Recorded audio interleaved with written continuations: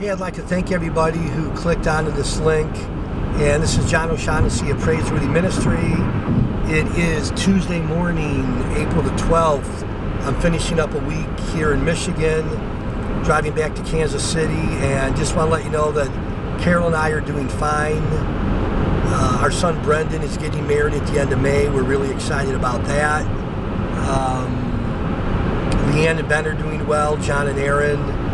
But I want to focus on the compassion mandate. That's the purpose of this little video clip here. And I just want to let you know that after being in Michigan for a week, and many of you know that we've been coming up here for 17 years, we've started the compassion mandate this year. And the compassion mandate is helping the poor and less fortunate in the states that we go to.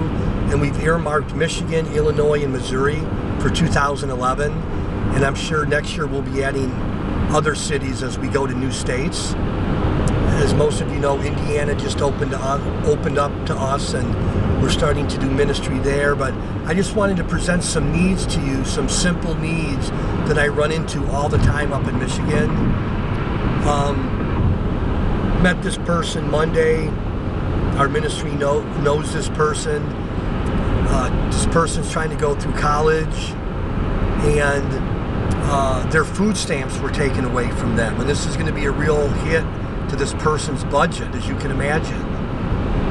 And I ran into another man on my last trip, and I just said, hey, how can Praiseworthy Ministry help you? What can I do for you? And he said, well, I really need a toaster oven to cook pizzas in for me for dinner. So I said, great, can Praiseworthy Ministry and the Compassion Mandate help you with that? And he said, yes. And I ran into another man and said the same thing. How can Praiseworthy Ministry and the Compassion Mandate help you? And he said, well, my wife and I really need a new microwave oven. So friends, the people that I bump into, their needs are not extravagant. People need tune-ups on their cars, or a set of tires, or some money to buy diapers for their children. I mean, this is not representative, certainly, of everybody that we know in Michigan, but the needs are great. Lots of needs up here, and I don't feel a sense of responsibility that all these needs fall on my shoulders, but I want to help.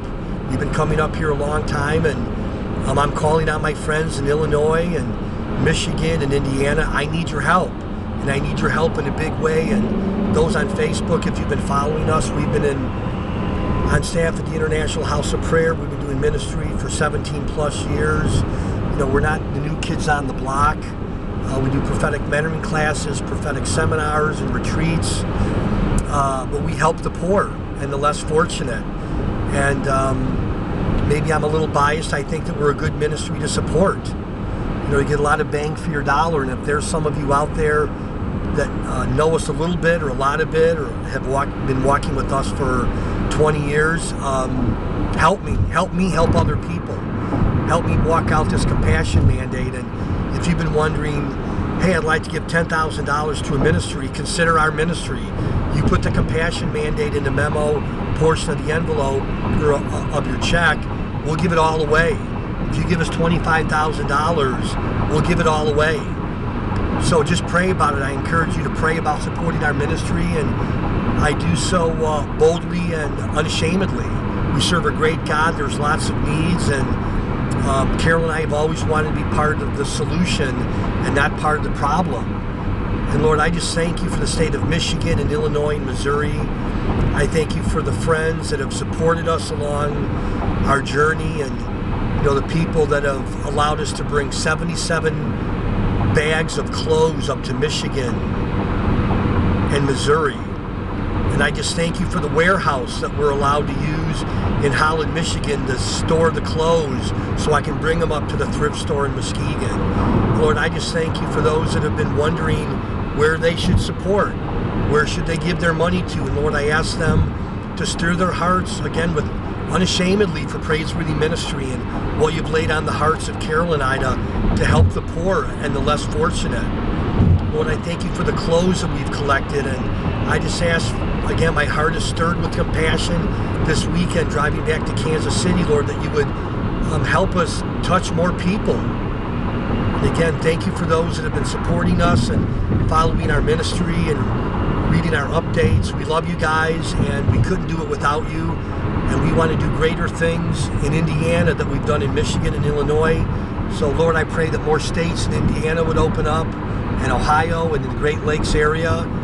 And if you're looking for a mentor, want to host a prophetic retreat or a prophetic seminar in your church or city, get a hold of us on Facebook or at our website, praiseworthyministry.com. We love you guys, and again, our tanks are filled up, and we want to touch more people this year, and with your help and God's grace, we can. God bless you.